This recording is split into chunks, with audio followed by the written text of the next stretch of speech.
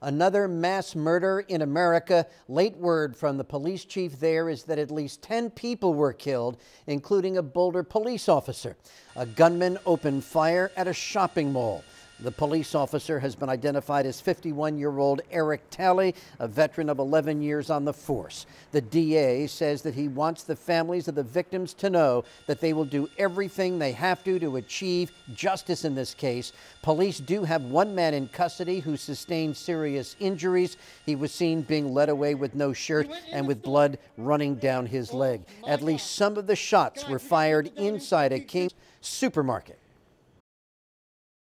The first thing I want to say is I want to say our hearts of this community go out to the victims of this horrific incident.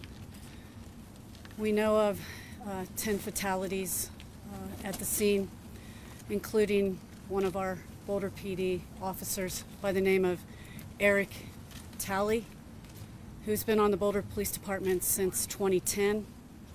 He's served in numerous roles supporting the Boulder Police Department and the community of Boulder. And I have to tell you, the heroic action of this officer when he responded to this scene.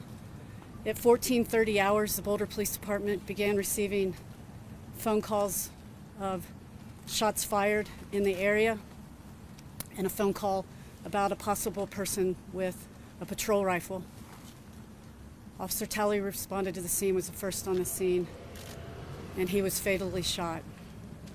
I also want to commend the heroic actions of the officers responding not only from Boulder PD, but from across the county and other parts of this region. Police officers' actions fell nothing short of being heroic. I also want to thank the men and women who responded, including state, local, and federal authorities. Obviously, this is a very complex investigation that will take no less than 5 days to complete. And again, my heart goes out to the victims of this incident.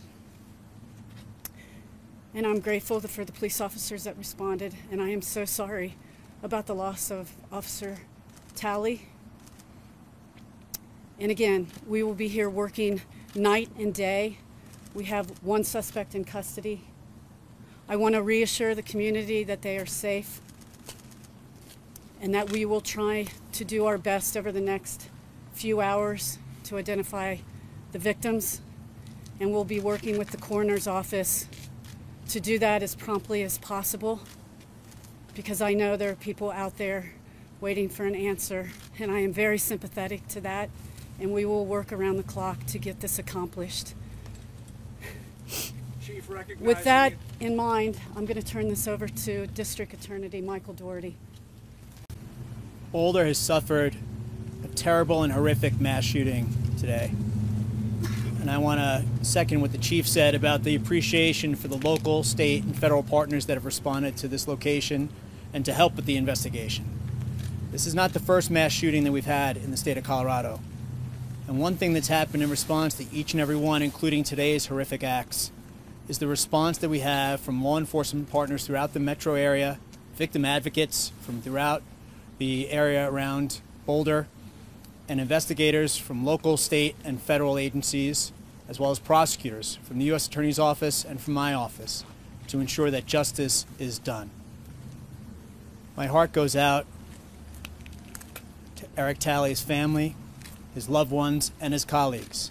He was, by all accounts, one of the outstanding officers at the Boulder Police Department, and his life was cut far too short as he responded to the shooting that was taking place at King Soopers. I also want to stress how incredibly sorry I am for all the victims who were killed at King Soopers. These were people who were going about their day, doing their food shopping, and their lives were cut abruptly and tragically short by the shooter, who is now in custody.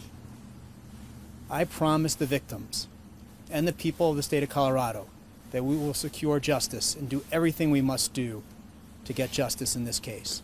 In order for that to happen, a painstaking investigation is already underway, both at the crime scene and in interviews to make sure that we receive all the accurate information.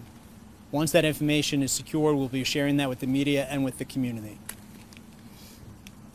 I would say that I hope the people of this country send the families of the loved ones their thoughts and prayers. But from my perspective, there's more for us to do than just give them our thoughts and prayers.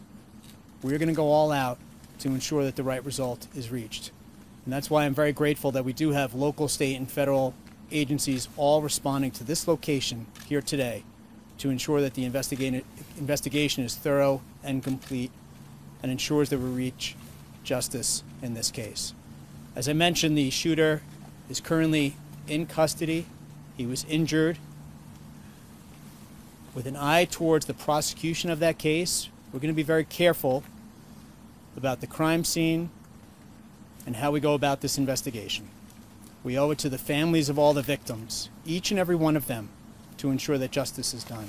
And I promise you that is our commitment, and we will work tirelessly to get there.